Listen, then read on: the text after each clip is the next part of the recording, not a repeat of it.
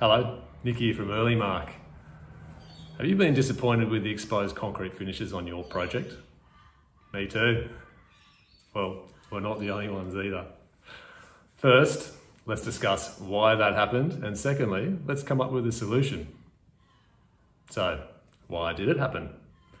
Well, it's likely your documentation wasn't tight enough. Believe it or not. So what's the solution? Let's talk about it. Today in particular, I'm talking about a Class 2 concrete finish. So let's first cover what Class 2 concrete finish is. It's actually the most commonly specified architecturally exposed finish. And it's also one of the most problematic and often installed poorly. It's the aesthetic finish of the formed concrete surface. It has nothing to do with structural design. It's what you can see and what you can touch. So vertically, it's your columns and your walls. Horizontally, it's the underside of your slabs or your exposed concrete soffits. It's not the top side of your concrete slab. They're worked concrete finishes, which is separate. Something like a power float finish or perhaps a polished finish. There's actually 5 classes of concrete finish. So class 1, this is basically the highest finish attainable. Imagine it's nearly perfect, super expensive, super hard to achieve, and you'd really only specify that on monumental projects. Class 2, what we're talking about today, is the acceptable architecturally exposed front of house finish. Has a nice smooth finish and a uniform appearance.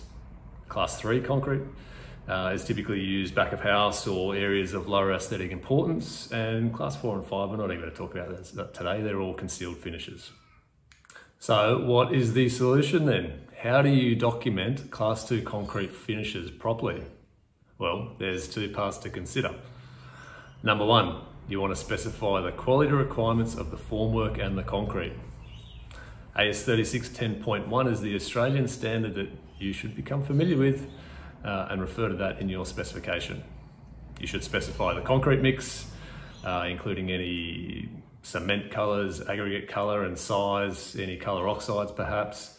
And you want to specify the formwork, so the quality of the plywood, how smooth it is, the form release agents, and also the pattern of the form tie holes and the formwork joint symmetry. And if you want colour controlled concrete, AS 3610.1 also has a tonal scale chart that you can select from. So you select a range of tones and you specify them in your spec. But keep in mind, if you do want colour controlled Class 2 concrete, you need to specify it as Class 2C. The letter C indicates that it is colour controlled. And then number 2, you outline your procedural requirements. So you want to request small scale samples of your concrete finish first, including the proposed formwork, your mix and the ratios, colour oxides, etc. as we discussed. After that, you want to request a larger format sample panel or a prototype panel. This can be, let's say, 1800 by 1800, which you can then see your edge details and make sure the surface finish is acceptable. Once you've accepted those, you want to request a quality benchmark, meaning that the first installation of the works must be reviewed and accepted prior to continuing on and pouring the rest of the works. So this then sets a quality benchmark for the rest of the works to adhere to. And you want to make sure that first one matches your samples and your prototypes. So now you've done the best specification in the world, how do you assess the quality? Well, AS 3610.1, as I mentioned before, is still your best friend here.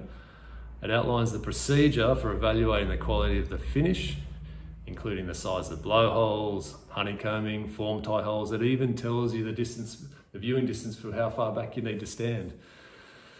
So I hope that's given you some guidance and some help on how to achieve a Class 2 concrete finish. If you have any further questions or comments, please let us know. Look forward to hearing from you.